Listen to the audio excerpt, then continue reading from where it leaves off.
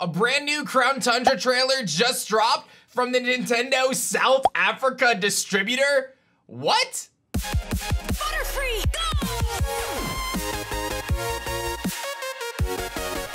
Yo, whoa, what is going on YouTube? It's your boy Dan, aka aDrive. I'm bringing you guys a brand new video today, and today we are jumping into a brand new trailer for the Crown Tundra that may give us some insight as to when it is going to be released. Currently, the Crown Tundra is noted as a placeholder date for November 30th, but it is very likely that it comes out before that. And while Nintendo has been very silent lately about the Crown Tundra, this trailer just randomly dropped from a channel that has 477 subscribers called the Nintendo South Africa distributor. Was it intentional? I don't know. Does it mean that there could be another trailer soon? I don't know that either, but we are going to watch the trailer, and then we're actually going to recap some of the information that is pretty much officially confirmed that is leaked. So this video has a lot of leaks in it, and these are real leaks. These are not rumors. These are real leaks. So I'm going to talk about the Pokedex, some of the items that have leaked, and things like that. So if you don't want spoilers for Crown Tundra, you probably don't want to watch this video, but if you want to watch it, I mean, this is stuff we've covered before, but this is a recap for people who are new to the channel or maybe haven't been following it. A lot of awesome information in this video. So be sure to like the video, and the one thing is you guys gotta subscribe to the channel.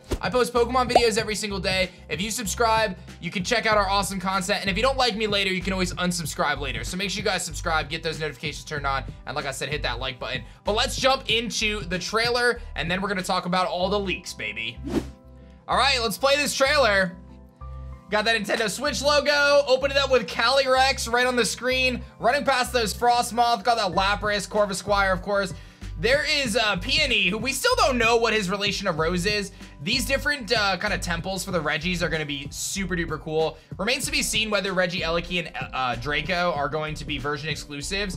We see some other cool Pokemon. You see that little graveyard, very nice. Those Frostmoths again. And then it just says Pokemon Sword and Shield expansion pass out now, and then autumn 2020 on that last screen, which is very interesting. And it says now available on the eShop to get the expansion pass.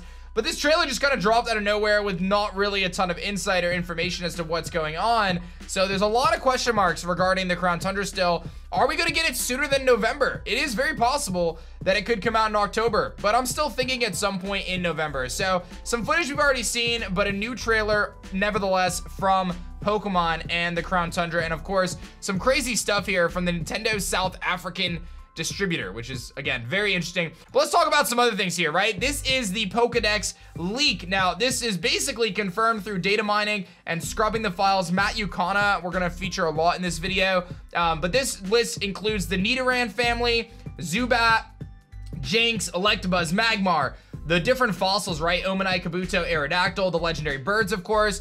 Dragonite makes its return, which I think is going to be a massive threat in VGC with its multi-scale ability and being able to go for max airstreams, both physical and special. Fly and Hurricane, very good. Obviously, we see some baby Pokemon, the legendary dogs. Lugia, Ho-Oh, we see Sceptile, Torchic, the starters, right? Mudkip's coming back. I'm sure a lot of people are excited about that. Aggron, Altaria, right? You got things like the other fossils, a lot of fossils, of course. Absol, which we've seen, Bagon, Salamence, Metagross, the Reggies, Laddies. It makes sense, right? A lot of these legendaries, Kyogre, Groudon, Rayquaza. You see Garchomp making its return. The Lake Trio, Uxie, Azelf, Mesprit, Dialga, Palkia, Heatran, Regigigas, of course. Then you see Victini sneaking in there. V-Create is in the game. Dino, Tortuga, more fossils again. Cryogonal, which we saw in the trailer. You even get Genesect on here, which you can actually hopefully transfer for Pokemon Go at some point, which would be nice if they finally add that connectivity. More fossils, Xerneas, Yveltal, Zygarde, Deontay, of course, Volcanion. The Tapu's making their return, which is going to be crazy. And then the Ultra Beasts, of course, lots of Ultra Beasts. And when we look at Matt Yukana's Twitter, we see here, right? There's a ton of different things that are basically located in this game, and we'll kind of go backwards, but we know that there's going to be an Armorite or equivalent. We know that there's going to be an item to evolve Galarian Slowking. We know that there's a way to fuse Calyrex. We don't know what, but we know that there's placeholder spots to fuse Calyrex, and that there is indeed going to be that hidden ability capsule, which was leaked. Item 1606 for DLC 2 is going to be the hidden ability capsule, which allows you to change from ability 1/2 to hidden ability, which is going to be pretty nuts. You've also got things like the Galarian Star Tournament, which is hopefully going to be a cool feature, but it may be kind of boring. It shows all the different trainers that are going to be there. Gym Challenger Normal, Bug, Flying, Water, Rock, etc. Marnie, Piers, Raihan, Melanie, Gordy, all those characters are going to be located in the Galarian Star Tournament. So lots of awesome things going on there. We see the map, dude, right? Like we have the map and you can see that there's different locations that you can fly to. And this, I think, illustrates the most that the Crown Tundra is gonna be significantly bigger than the Isle of Armor. This map is much, much bigger with way more fly points. If I think about the Isle of Armor just off the top of my head, I think there's 1, 2, 3, 4, maybe 5 fly points. This map has significantly more fly points. And obviously we've got Birdtree, the Reggies having their locations, and a bunch of other things. So a lot of people are expecting that the Isle of Armor is going to be much smaller than what the Crown Tundra ends up being, right? The Crown Tundra is looking to be much more robust.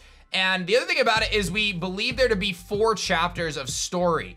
There's a chapter for the Ultra Beast, there's a chapter for the birds, there's a couple different things going on there, and it seems as though they're all gonna tie in different ways. We also know with not only the Galarian Star Tournament, we know there's gonna be a new raid feature. Not really sure how to feel about that just yet, but that's another feature there. Again, a lot of fly locations, a lot of new areas in the game in general, and I think that that just shows how robust the Crown Tundra map is going to be, which is definitely a positive thing, right?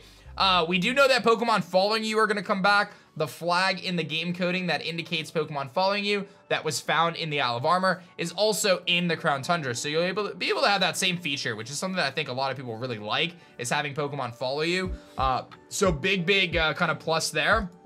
And then the other thing is max raid battles are going to have more characters join us. In the Isle of Armor, we know that Clara and Avery can join you. So now we can assume Peony and then Peony's daughter, who we still don't really know her relation here, is going to be able to join you as well. So a lot of different characters that are going to be in the Crown Tundra, rather. A lot of different updates. I mean, obviously that Pokedex is nuts. Getting to see a lot of those Pokemon come back. I do ask you guys the question, what Pokemon are you most excited to return to the Crown Tundra? Obviously they left a lot of Pokemon out of the decks, but they are going to get pretty much the full decks when all is said and done here, right? I think it's really cool that some of the Tapus are coming back. The competitive metagame is going to be just stupid, but I love Crobat. I think that's a sick Pokemon that's going to be returning.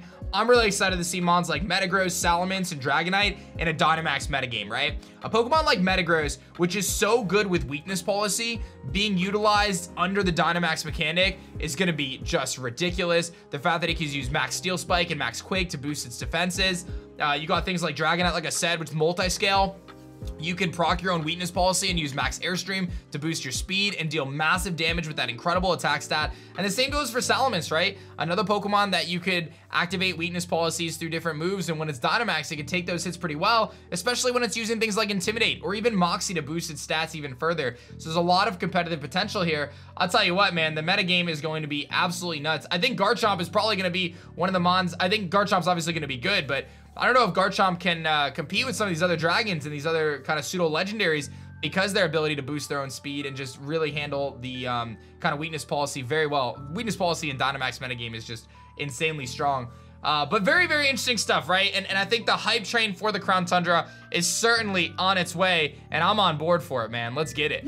So obviously the Crown Tundra, we don't really know exactly when it's coming out, right? We know it's coming out sometime, probably October, November. This crazy trailer that just dropped from the Nintendo South Africa distributor kind of caught us all off guard and may lead to something bigger any day now, any minute now. Like, there could actually be something that drops later today or tomorrow. So keep an eye on the channel. Make sure you guys are subscribed. Get those notifications turned on. If you hate me later, you can always unsubscribe. I do post Pokemon videos every single day. So hope you guys have been enjoying that. And let me know what Pokemon you're most excited to return for the Crown Tundra. I'm excited. It seems like there's going to be way more gameplay in the Crown Tundra than there was in the Isle of Armor. So I'm pumped for that. I hope you guys enjoyed this recap style video talking about all the things that have leaked for the Crown Tundra so far, as well as the new information about this trailer that just dropped. And that's gonna be that for me, guys. Be sure to like the video, subscribe if you guys are new, and I will see you guys on the next one. If you enjoyed this video, I'm sure you're gonna love this video. However, YouTube thinks that you're gonna like this video. So check out one of the two videos and have yourself an awesome day.